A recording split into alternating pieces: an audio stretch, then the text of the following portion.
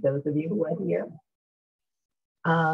That was a reminder, these meetings are recorded, and so you will be able to watch it afterwards. And if you've missed anything or if your friend couldn't make it, you're welcome to share the information with them as well. Welcome. We're happy to welcome you to Georgetown Village's CCC program this evening. We are particularly pleased you are joining us. A few logistics before we start the program. We ask that you remain muted until after the talk, at which point we will ask for questions. If you have a question, you are welcome to raise your hand, either physically or electronically, and I'll be happy to call on you. If you prefer not to ask the question yourself, you feel free to put it in the chat box and I will be happy to read it for you. As you know, this evening we have Stephen Roberts joining us. He has been a journalist for more than 50 years, covering some of the major events of our time, from the anti-war movement and student revolts of the 60s and 70s to President Reagan's historic trip to Moscow in 1988, and 13 presidential election campaigns, a lot of campaigns. After graduating from Harvard magna cum laude in 1964, Stephen joined the New York Times as a research assistant to James Weston. He was then the paper's Washington bureau chief. Stephen's 25-year career with the Times included assignments as bureau chief in Los Angeles and Athens, as well as a congressional and White House correspondent. He was a senior writer at the U.S. News for 7 years, specializing in national politics and foreign policies. Since 1997, Stephen has been the Shapiro Professor of Media and Public Affairs at the George Washington University, where he has taught for the last 30 years. One of the nice things that Stephen shared with me earlier is that he likes keeping in touch with his students, and he's been able to see many of them during these talks. Stephen has many awards, including the Dirksen Award for covering Congress, the Wilbur Award for reporting on religion and politics, and the Bender Prize as one of GW's top undergraduate teachers, and has 6 honorary degrees. Stephen is a practicing journalist and author, and he serves as the chief political analyst for ABC Radio. In addition, he writes a national syndicated newspaper column. Stephen has written 8 books, 2 of them co-authored with his late wife, the noted journalist Cokie Roberts. In February of 2000, Steve and Cokie published From This Day Forward, an account of their marriage as well as other marriages in American history.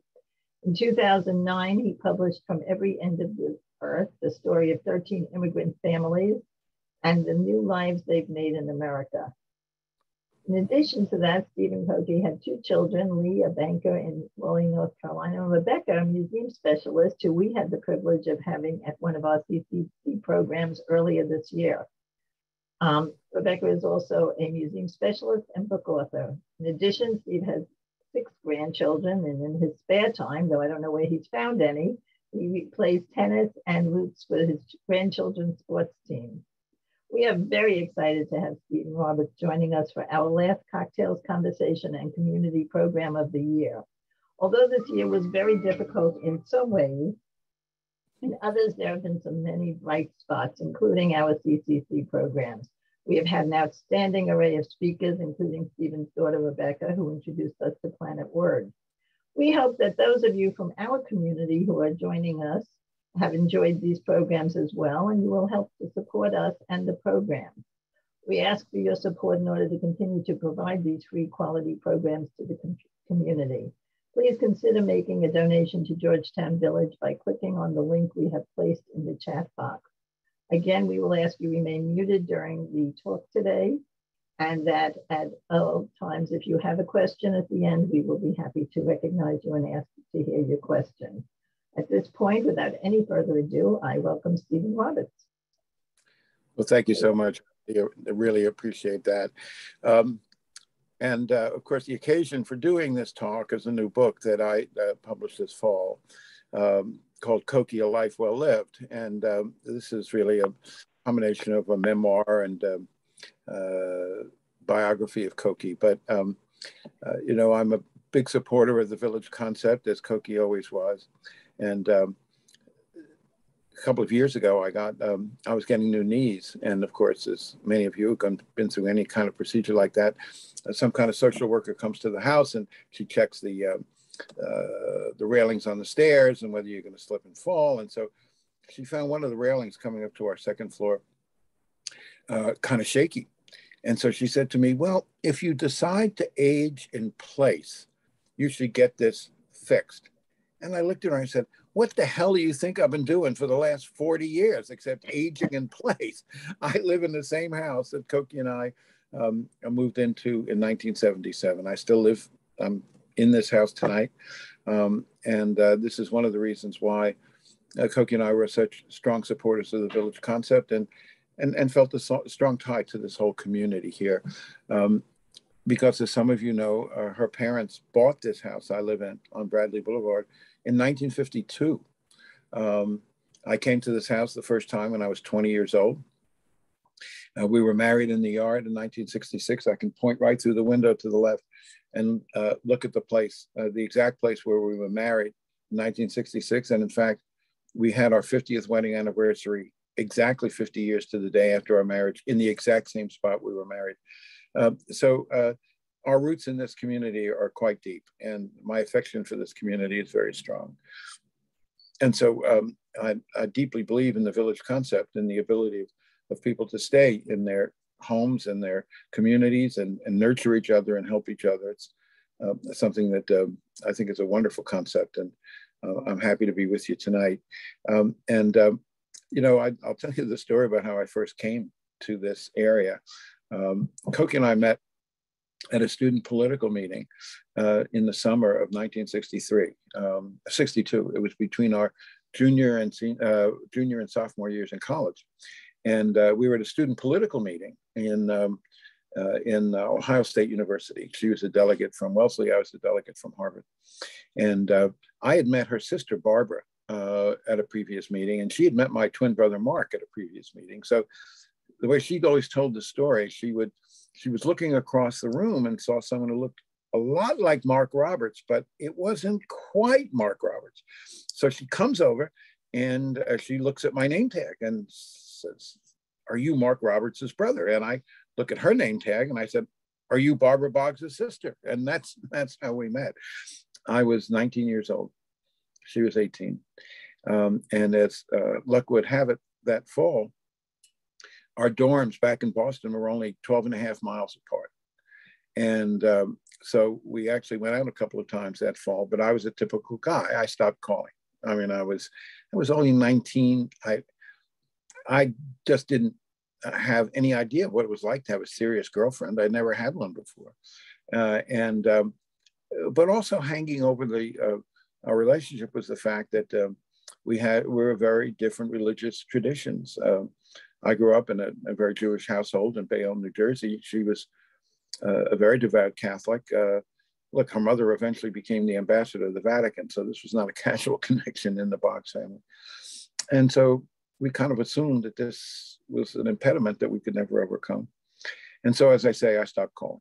But fortunately, I had some friends who would go to Wellesley regularly. They'd come back and say, "Oh, I saw Cokie Boggs," and she said hello. And that spring of 1963, again, we were supposed to come to Washington for a student political meeting, and I was going to cover it for the Harvard Crimson. I was a reporter covering politics, student politics for the Crimson. And it happened that we had arranged to come drive here to Washington in the same car. Now, I had not seen Cokie in months. And for those of you who know Cambridge, Massachusetts, the car was parked on Mount Auburn Street. I approached the car to join this group of students to come down to Washington. And I saw Cokie through the back window. And I said to myself, "You idiot, this is the girl. What have you been doing?" And we drove down here together, and we really were together from that weekend. I mean, that was, but it was difficult because the first thing that happened that weekend was that I had a cough, a terrible cough. I was spending the winter in Boston. Anybody who spends the winter in Boston has a cough. And I was ensconced in Cokie's girlhood room. I was staying here at the house. And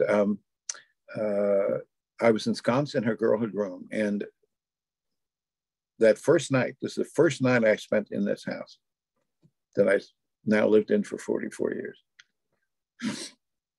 And I figured it wasn't Cokie. I hear a knock on the door, and I figured it's not Cokie. It's 1963.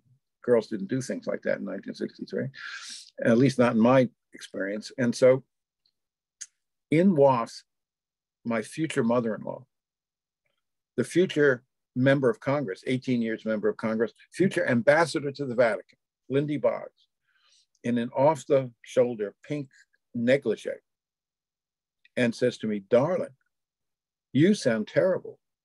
Drink this." I was in shock. I'd never met anybody like this in Bayonne, New Jersey. I can tell you that. And at that point, yes, ma'am, whatever you say, I'm sure it was at least 2/3 bourbon. And the joke in the family was that I fell in love with my mother-in-law first and eventually got around to Cokie. And there is some significant truth to that.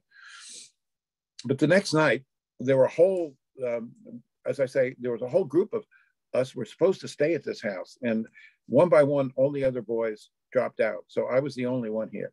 And there was another fellow who was angling to take Cokie home, who was very smitten with Cokie. And he was angling to take her home. But I was staying here, so I had the inside track. So we came back together late that night after the student political meeting, and we stayed up all night talking in a room that's directly below the room I'm sitting in right now. And that was the moment when we started to see a path forward. We started to see that all of the prejudices and stereotypes and assumptions people had made about us were not necessarily true. And that we started to realize we shared so much more than we didn't, that even though we came from different faith traditions, we shared a value system, and we shared a sense of rootedness, a sense of deep obligations and reverence for our own traditions. And even though they were different traditions, the concept of caring and being loyal to family and to history was very powerful for both of us.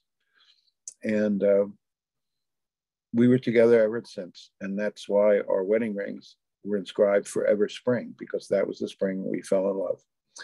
And that was 1963. But 4 more years, it took 4 more years really, for us to convince our parents that, and a lot of other people were trying to tell us this could never work. I got a letter from my father, and I revered, to this day, I revere my father. He was my first editor. More than anybody else, he was the reason I became a writer. And he wrote me a single-spaced 5-page letter saying that this could never work.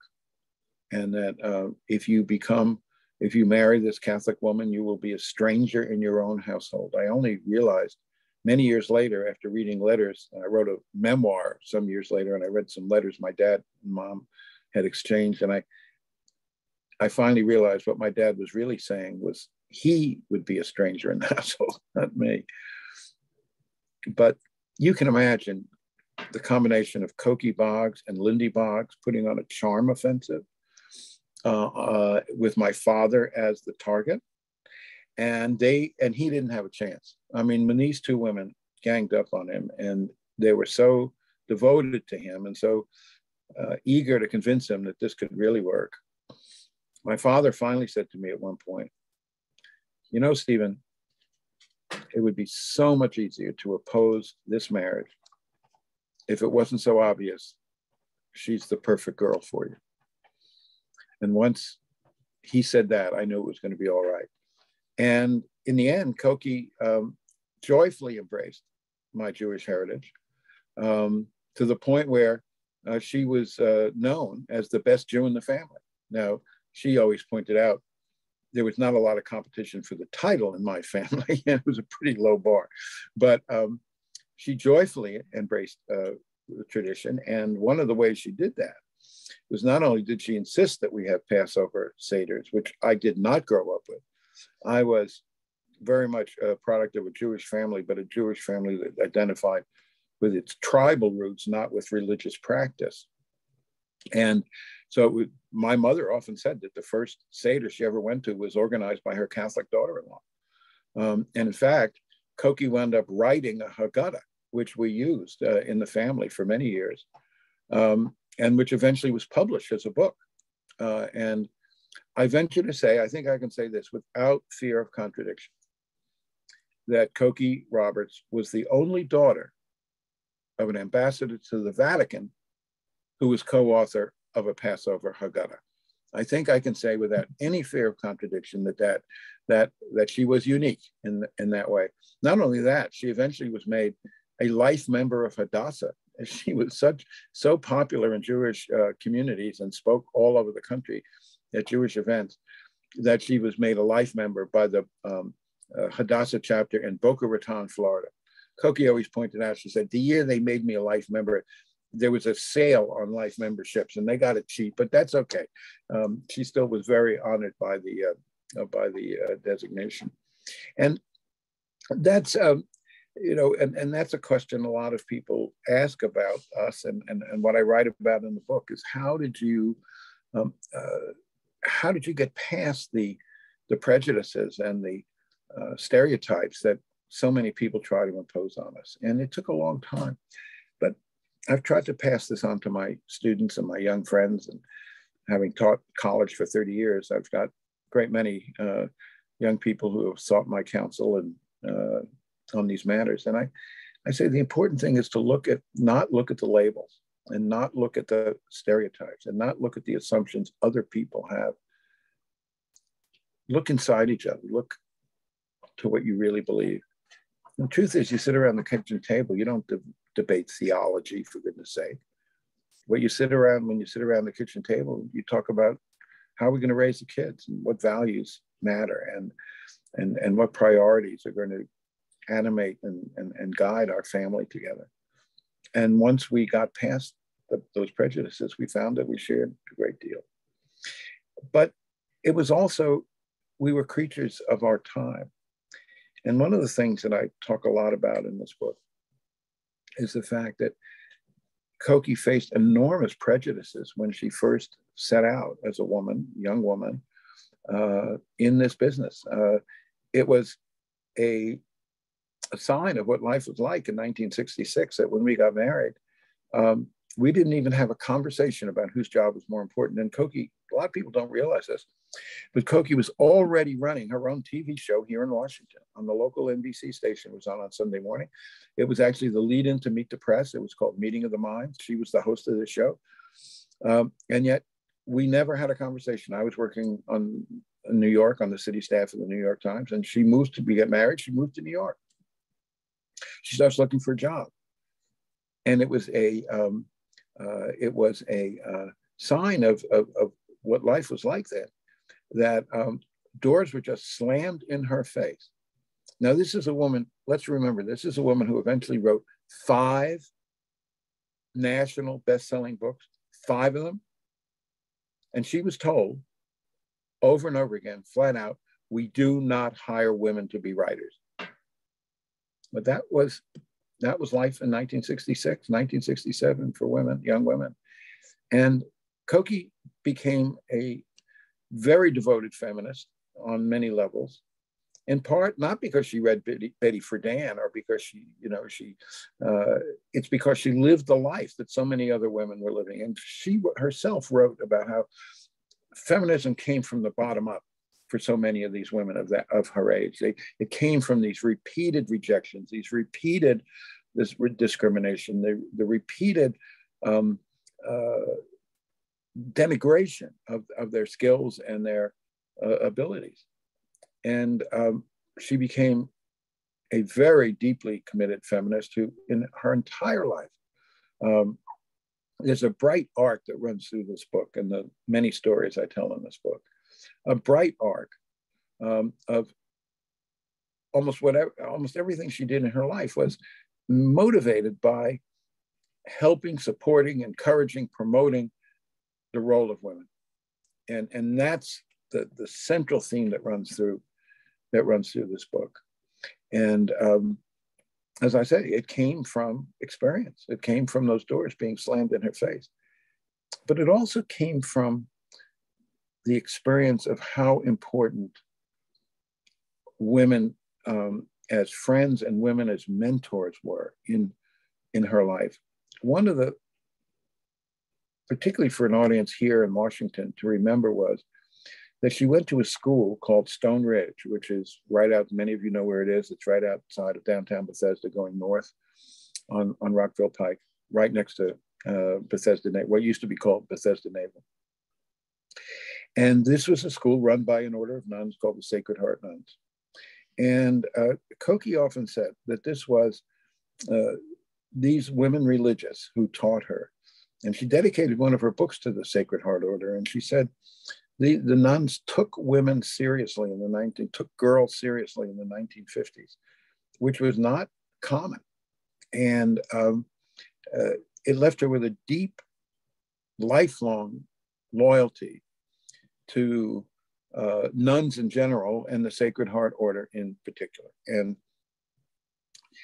she was very open about this, and she and shared to some extent not only the inspiration of the nuns who taught her, but to some extent the bitterness that they felt about being second-class citizens in the Catholic Church. As she used to say, the nuns always told us we could grow up to be anything we wanted except priests. And it was something that, and she was asked many times, particularly by Catholic journals and newspapers, interviewers, if you could change one thing in the Catholic Church, what would you change? And she always said the same thing: ordain women. And but she was deeply devoted to the church, even so, even in this face of all of the sexism and efforts to make it difficult to be a thinking woman in the Catholic Church. In fact, she was once asked, well, what's your favorite Sunday morning news program? And her answer was Mass. So she was very devoted to the order. And running through this book is the effect of her religious faith on so many of the choices and priorities that she made. And one of the ways this worked was that if a nun asked her to do something, she tried to do it if she possibly could. And at one point, she had a dear friend who's still a friend of mine named Joan Magnetti, Sister Joan, who's a Sacred Heart nun, and she runs a school for girls in Bridgeport, Connecticut. And at one point, Joni, as Cokie used to call her, Joni calls and says, Cokie, I gotta be candid with you. I need a favor, because Mother Teresa has agreed to be the graduation speaker at our school. But I've also been warned that she's notoriously unreliable and that she could cancel at any time. And so I want you to put this on your calendar in case we need you to pinch hit, right? Joni, fine, whatever you want, I'll do. 2 weeks before the graduation, Mother Teresa canceled. She had fallen, she hurt herself in Rome, she cancels. Joni calls in her chick. And as she tells me the story, the girls are all sitting on the lawn of it's graduations. The girls are sitting on the lawn of the school, and it's a beautiful spring day. And as Joni describes the scene, Cokie comes out in a bright yellow-orange dress with a big hat, looking gorgeous. And she throws her arms out and says to the crowd, clearly, I am not Mother Teresa. And she was not Mother Teresa. And she'd be the first to say she wasn't a saint either. But she was deeply devoted to the order and to her faith. And when you think about all the things she did and the influences on her, this was profound. And she would not be the person she was without the powerful underpinning of her faith. And it was one of and I did my best in our years together to match her joyful embrace of my traditions to understand hers.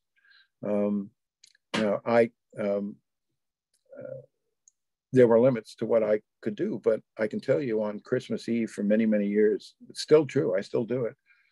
They let the Jewish guy read the Old Testament lesson at Christmas Eve Mass at Stone Ridge School, just as a sign of my respect and my attempts to I couldn't match. No one was going to call me the best Catholic in the family, but I tried to match her devotion to her faith. And there was another influence that those of you living and working here in Washington, I think would particularly appreciate. When you think about how did it happen that she was so devoted to women in history. You know, she wrote 5 books celebrating the role of women in history. And one of the reasons was because she grew up here in Washington with her own mother, Lindy Boggs, deeply involved in the work of her father. As many of you know, her father, Hale Boggs, had been a member of Congress for 30 years. And he was killed in a plane crash in 1972. And Lindy had always been his chief advisor, his chief counselor. And Cokie grew up seeing not only her mother, but seeing her mother's friends, Lady Bird Johnson, Pauline Gore, Betty Ford, and that whole generation of women who, of enormous talent and enormous abilities, who defined themselves in terms of their husbands and who were absolutely essential in the ability of their famous husbands to be successful as politicians. And so, you know, Cokie said, I understood Abigail Adams, and I understood Dolly Madison, and I understood so many of the women I wrote about because I'd seen it. I had lived with it. I had grown up seeing the modern versions of these women. And at one point, after Cokie's dad was killed in this plane crash, her mother decided to run for his seat in Congress. And so she called her lifelong friend, Lady Bird Johnson, and said, Bird, before you read about it in the papers, I want you to know I'm going to run for Hale's seat. And Mrs. Johnson said, why, Lindy, darling, that's wonderful news, but how are you going to do it without a wife? And it's one of my favorite political stories because both Lindy Boggs and Lady Bird Johnson understood each other very well, and they understood the roles that both of them had played.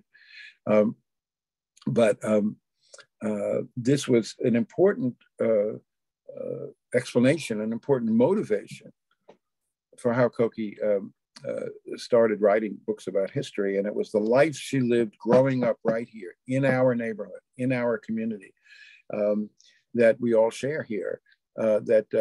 We didn't have villages back then, but if they did, these women would have been running them too. I mean, these were women who ran everything in Washington, with, of course, the invaluable help of the Black women who were native to the city.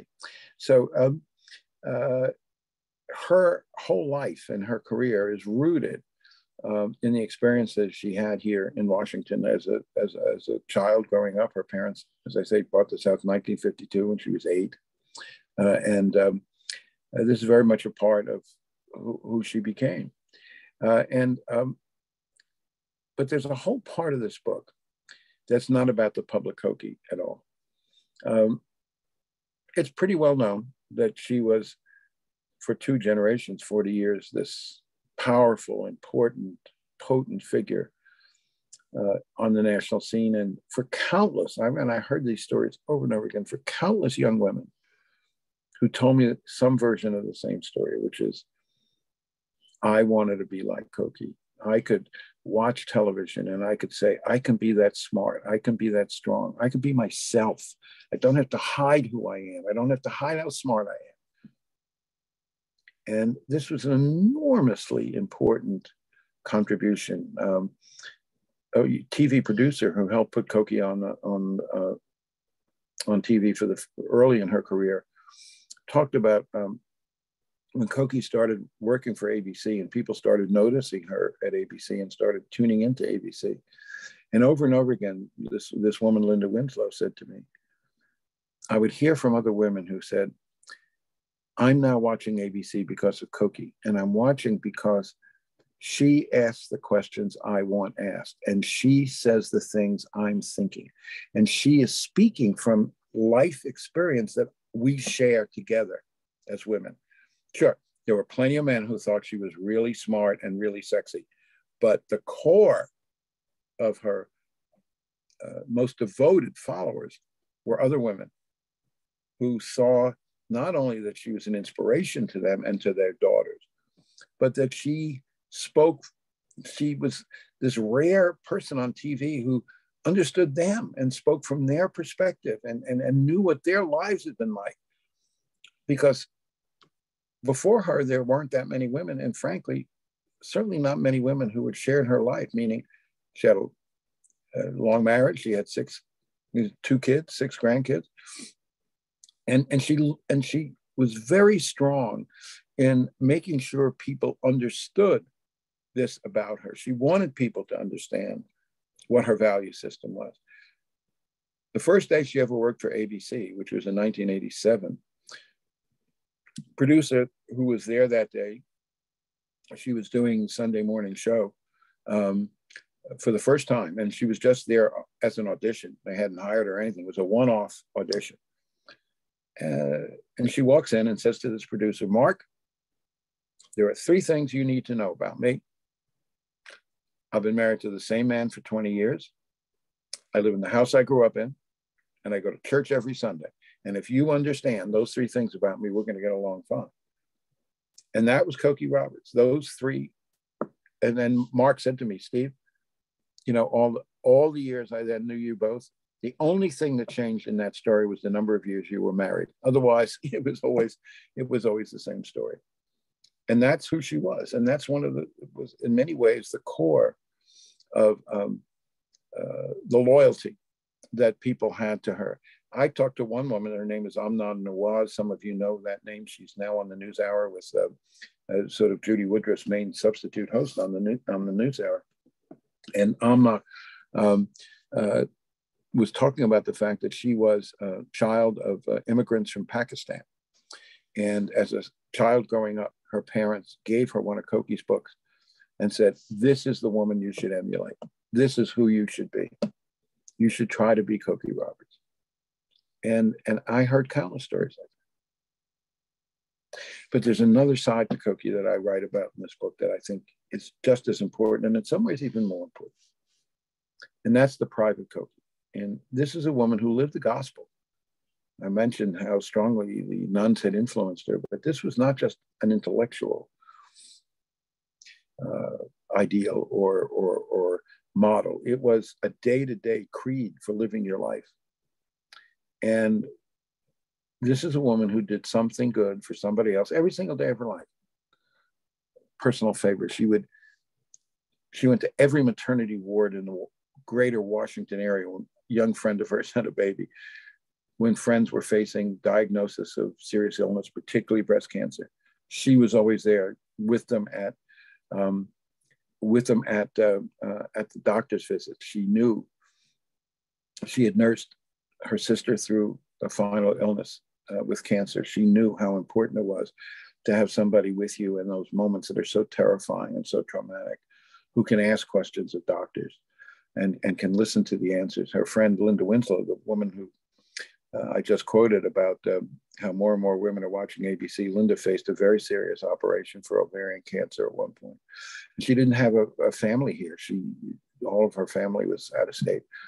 Cokie spent almost the entire day just sitting outside in the waiting room I think it was at Sibley Hospital, waiting for this lengthy operation to finish. And Linda told me the story that her doctor, having completed the operation, goes to talk to the family in the waiting room and is stunned to find that who he's talking to is Cokie Roberts, who is peppering him with questions.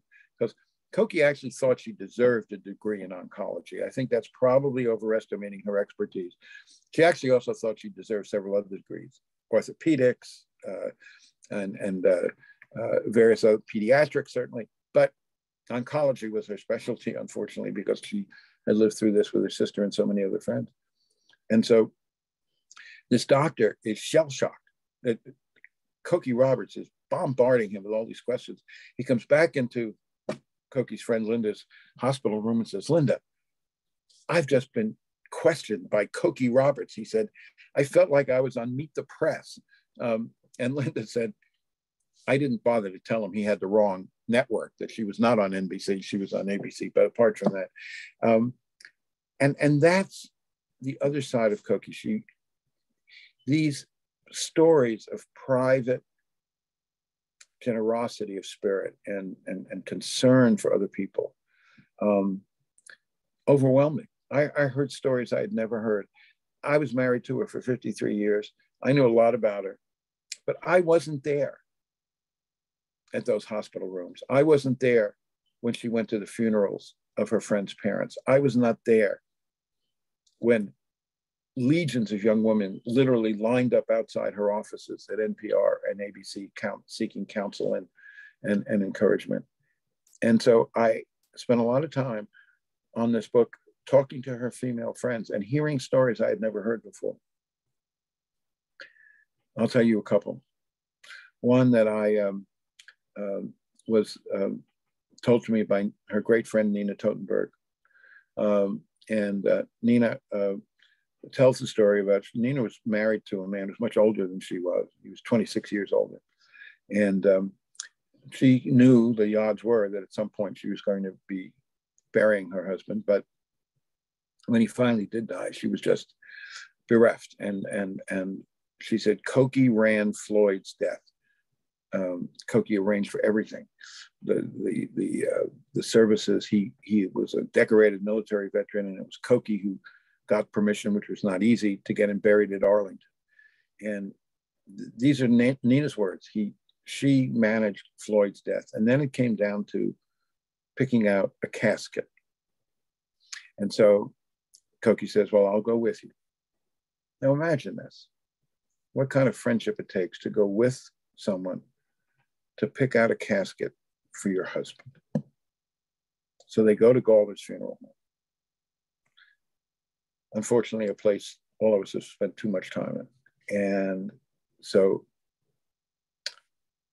this, and Nina's telling this rather obsequious young man is trying to sell them a more expensive casket. And then Nina really wanted to spend. And so he says to them, Ms. Totenberg, your husband was a very tall man. And so I think he'd be much more comfortable in this more expensive casket. Cokie and Nina catch each other's eyes and burst out laughing. Now, not only was this incredible gesture of friendship to go with Nina, but then what kind of friend will laugh with you over your husband's casket? This is a level of friendship, a level of loyalty, a level of devotion that we all need in our lives, you know. And when we get it, when we have a friend like that, it's a lifelong blessing. And everybody on this call knows what I mean about, particularly at those moments of greatest stress and greatest trauma, to have somebody there. But Cokie was also there for happy moments. She loved babies. If there was a baby in the zip code, Cokie would find it. And one young friend tells me the story about Cokie showing up. There's a young producer at ABC. Cokie showing up at the maternity ward. This young woman had just had twins, and Cokie scoops up one of the babies and starts making a sign of the cross on this baby's forehead. And this woman says, Cokie, you know this is a Jewish child. Well, Cokie says, of course I know, Alana, it's a Jewish child. I'm just covering our bases. You don't mind if I baptize him? So I said, no, go ahead, Cokie. We'll cover all our bases here. But another young woman named Karen Travers, a producer, now a prominent reporter on ABC, tells the story. She had twins. And they had a neighborhood listserv because Karen was, the babies were premature. It was a difficult birth, and Karen was really laid low by this. And so her neighborhood over in Virginia, people signed up to bring them food for a couple of weeks. And her neighbors come up to her and said, Karen, is that the Cokie Roberts who signed up to bring you dinner on Thursday night? And Karen said, well, yeah, she's a friend of mine. And Karen tells the story that Cokie, she didn't go out to Wegmans and buy something. She went and she made one of her favorite New Orleans recipes. Cokie was a wonderful cook, and she particularly loved cooking New Orleans recipes. And so she made gumbo or red beans fried. I don't know. I think it was red beans. And she leaves this big pot of this stuff on Karen's doorstep, along with 2 bottles of wine, and saying, Karen, I think you're actually going to need the wine even more than you're going to need the food.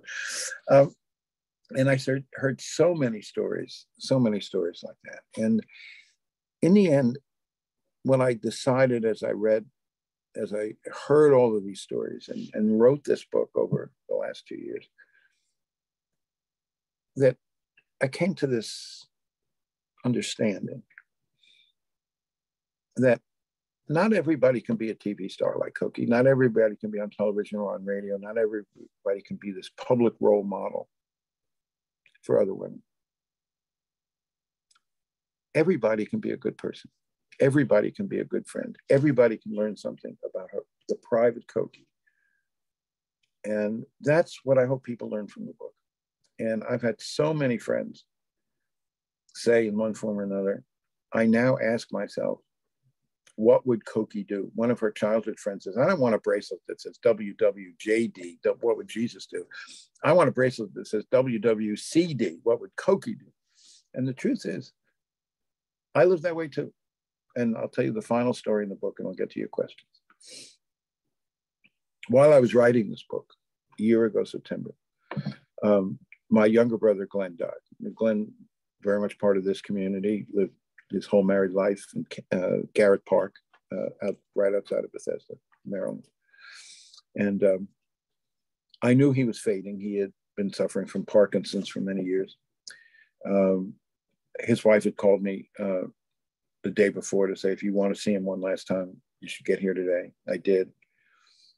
And the phone rang at 6 o'clock the next morning. And it's never good news at 6 o'clock in the morning, as we all know. And I knew instinctively what the call must be. And it was my sister-in-law saying, we lost him overnight.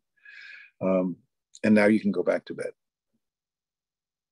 I sat there with my phone in my hand. And I literally said to myself, what would Cokie do? I didn't go back to bed. I got up, got dressed, headed for my brother's house. I called my sister, who knew of our brother's death. I knew that she had heard. And I said, Laura, I'm headed to Glenn's house because this is what Cokie would want me to do. And this is what Cokie would do. And she said, Stephen, you have it wrong. I said, what are you talking about, Laura? She said, Cokie would have been sleeping on Glenn's couch last night. Later in the day, I talked to my son, who lives in North Carolina. And I tell him the story. He said, Dad, you're both wrong. Mom would have been on the couch for the last 3 nights sleeping in Glenn's house. And that's, in the end, the most important message of the book. Anybody can do that. Anybody can be a good person. Anybody can live a life that does so much good for other people. So with that, I'm happy to answer any questions that anybody has, and fire away.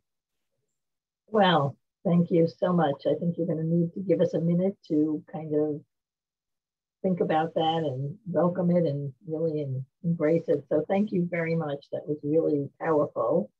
I know that we've had some hands raised while you were speaking, so let me go to Janet, whose hand was up earlier. Janet, did you still have a question or comment? And if so, please unmute. That's Janet Kegg. There you go. I was just curious as to whether your family included pets of any kind, and what role did they play in your life? I'm sorry, I didn't hear the whole thing. What she asked, I can help here. What she asked was if your family had pets and what role the pets played in your life. Pets. Oh my goodness. Rose, where are you?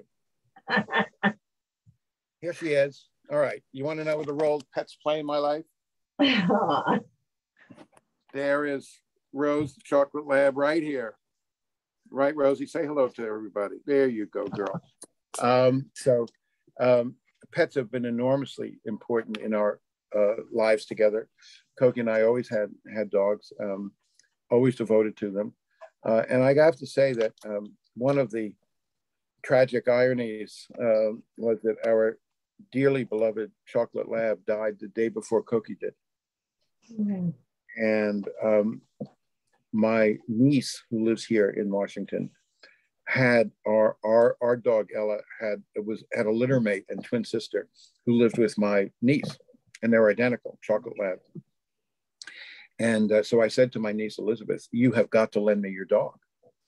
And so, for the first couple of weeks after Cokie's death, living in this big house all by myself, I imported Ivy, my niece's dog, and then my niece, I'm happy to say, to whom I'm deeply devoted, appointed herself head of the committee to find me a new dog. And I said, I want a female chocolate lab between 3 and 4. And that's what she found me. And so Rose is here. And I can tell you, as much as Cokie and I loved having dogs together, having a dog in this big empty house it's invaluable. Absolutely. As a dog owner, I totally agree. Can't live without them. I have a comment in our chat box that somebody, Arlene wrote just a comment about what a wonderful tribute you've written. And certainly we hear that in your presentation as well. It really is a beautiful tribute. And so thank you for sharing it. Are there any other questions? Please either raise your hand electronically or physically, and I will look to recognize you. Gail. So Gail, thank you. I'm going to ask you to unmute. And while you're unmuting, I want to thank you for making the arrangements for today's talk. So Gail, you're muted. I'm going to click the Ask to Unmute button. There you go. Steve, I just wanted to add my thanks, especially for today, but also there are a lot of Hillendale residents who are on this call, and I know many of them remember when Cokie came and spoke to us, I don't know how many years ago, about one of her books. And of course, as Lynn said earlier, Rebecca spoke recently. It's a fabulous family tradition, and so you know how much I appreciate you and also love Cokie. And so just many thanks. Well, thank you, Gail. As many of you know, Gail and Gary have been friends of our family for many, many, many years. And I certainly appreciate that, Gail. And you more than most would understand what I was talking about in terms of the, not only the Cokie's devotion to the family and those traditions, but also the way she embraced Judaism. You know, you and I have talked about this before, that this was this extraordinary generosity of spirit and you know, it's when I reflect back on this, because I came from a Jewish tradition that was tribal in terms of its loyalties, but not really in terms of Jewish ritual at all. And as you know, Gail, there are different strains here. There are different themes. So and you can feel very Jewish without ever going into a synagogue. And it's a historical, a cultural, a tribal loyalty, and often a political one. My grandparents, my grandfathers fled Eastern Europe largely for political reasons. They were both big lefties, and they were even anti-religious. And so being embraced by a tradition that not only cherished my identity, but also helped bring the family back to religious ritual was a deeply moving element of this whole journey we've been on. So, and I know you've been part of it. So thank you very much, Gail. Thank you. Thank you again. Are there any other questions or comments? Tom, I see you. I'm going to ask you to unmute, please. Thank you. I've been a great admirer of, hi, Gail. Hi there. Good to see you. Anyway, a question for Steve Roberts. I was a great admirer of both your wife and your mother-in-law. I worked on Capitol Hill for a number of years. And so my question has to do with Cokie coming from this intensely political family, and then, you know, being a journalist and covering the scene the way that she did. Two sides of that. How did her family background and her experiences with her father and her mother, and her sister too, who was a politician in New Jersey, inform her approach to her work, and what occasions might there have been that she had to kind of step back because there might be some conflict of interest? Good questions, Tom. The fact is that Cokie's connection to politics did not start with her parents. Cokie's middle name was Claiborne, C-L-A-I-B-O-R-N-E. It was her mother's maiden name. The Claibornes came to America in 1620. The first Claiborne elected to Congress was in 1797 from Tennessee.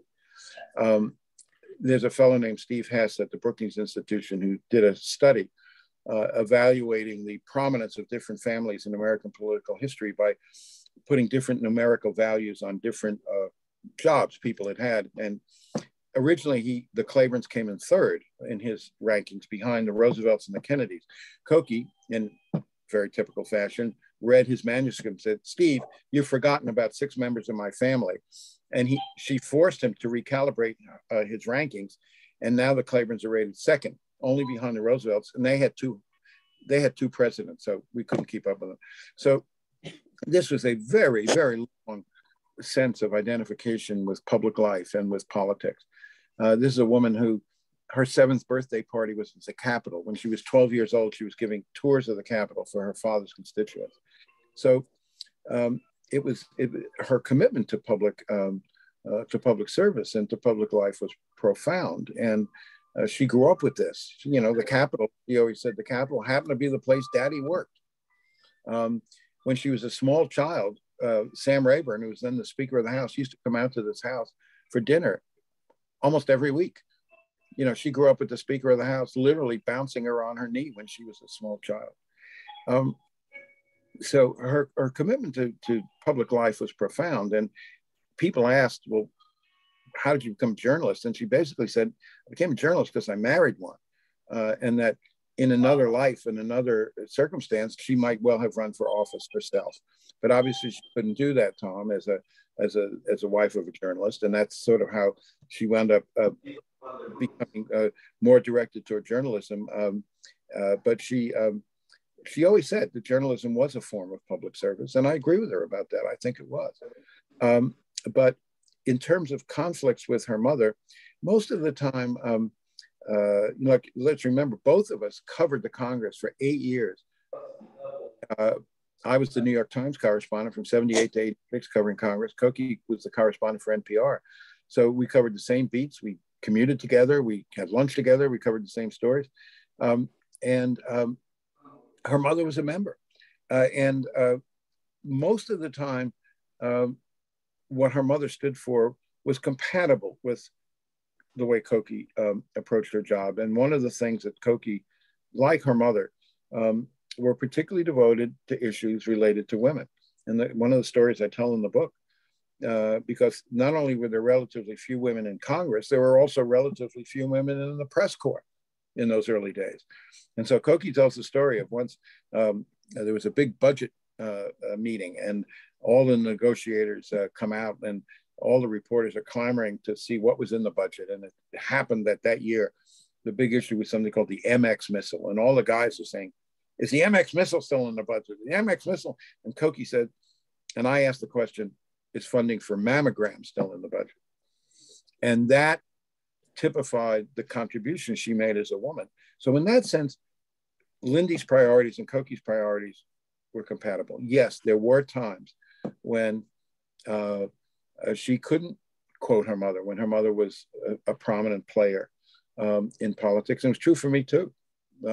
And we often said that, you know, in some ways it was unfair to Lindy Boggs. She never appeared on public radio, and she never appeared in the New York Times because we had a very strict rule. We knew that we were in the spotlight. We knew that people knew that we knew that they knew that she came from a Democratic family. And so we were scrupulous in terms of making sure that we stayed independent and impartial. And so there were, but that was on the edges. That didn't happen very often, but it was something that we were very aware of, that we had to be ultra careful in being impartial because everybody knew, you know, her family background. Steve, I have a question. Just one thing. It used to amuse me that Lindy Boggs and Claiborne Pell called each other cousin. Well, they were. I know. They were cousins. Because Claiborne used the same family, and they were like fifth cousins. But the fact that they were cousins, and the Claiborne lineage is very powerful, and the family got to New Orleans on a political deal. William Charles Cole Claiborne, WCC Claiborne, was congressman from Tennessee, 1800, when the Jefferson Burr election was thrown into the House of Representatives. Claiborne had one whole vote himself. You would know, Tom, that, you know, and if an election's thrown into the House, that's the rule, right? Each state gets one vote. You could be California with 40 members. You could be Wyoming with one. Every state got one vote. At the time, Tennessee only had one congressman. They'd only become a state 4 years before. So Claiborne carefully bides his time, throws his support to Jefferson at a key moment. The next year, 1801, Jefferson names Claiborne the governor of Mississippi Territory. 2 years later, Jefferson buys Louisiana and names WCC Claiborne the governor of Louisiana. That's how the family got to Louisiana, on a political deal. You know, how strange is that? Beautiful. That's great, Steve. Thank you for sharing. Stephen, I think, Benita, did you have a question you wanted to ask? Yes, I have a question now about the next generation. What about the children? Are they involved with journalism or politics? Well, in various ways. My son, for instance, was the budget director of the state of North Carolina for a couple of years. He never ran for public office, but he did serve in appointed public office. He's also on the board of governors of the University of North Carolina, and teaches at the Duke Graduate School. So, like Cokie, he's found a way to contribute to public service, not in elective office, but in these other jobs. Becca, who you all heard from, has written 3 books and is working on a 4th. And so she is continuing the tradition in terms of being an author, like her mother. My son's wife, my daughter-in-law, has a new book coming out next summer on the artists of North Carolina. So one form or another, there are a lot of people in the family who are carrying on in one form or another, either public service or writing or both. But so far we haven't had anybody actually run for office in the next generation, but we'll see if that happens. Well, sounds like the family is definitely carrying on, certainly in your footsteps and Cokie's, so that's lovely. If there are no more questions, I know this is only one of Stephen's appearances tonight, so we want to give him time to catch his breath in the meantime. Gail, again, I thank you, and Emily for arranging our CCC program. We thank all of you for joining us this evening. We hope you've enjoyed the program. This is our last CCC program of the year, but we'll invite you back next year, and please stay informed, visit our website, catch up on our email blast. And Stephen, thank you so much. This was really a fabulous presentation. Well, thank you for having me. And let me say one final thing, that Hanukkah's over, but Christmas is coming. And if anybody who's listening, because we didn't do this in person, and often when I do it in person, I'm able to personalize and assign books. But if anybody would like a book plate, a signed book plate, email Len and with your address, and I'm more than happy to just, and tell me how you want it made out. And if you want to give the book as a gift, one of the things that I've learned, this is true of Cokie's books for years, but it's been true of this book too. A high percentage of the people who buy this book are women buying it for other women. And when I make these books out that says, make it out to my mother, make it out to my niece, make it out to my friend, make it out to my goddaughter. So I'm sorry we weren't able to gather in person, but if for any reason anybody would like to give this as a gift and wants a signed copy, a personalized copy, please let you take care of this, Len, and let people know, and just send me a list of people if anybody is interested, and I'm happy to send it out to them. Okay. I'm happy to do that. And even though today's the last day of Hanukkah, I can tell you my kids never mind delayed gifts. So it's not too late for those celebrating Hanukkah to also buy gifts. So thank you all. And please email me if you'd like a signed book plate, and I will take care of the logistics and getting the information to Thank you. Thank you. Thank you very much. This was really an excellent program. Well, good night. Thanks. Good night, all. Happy holidays. Good night. Good night.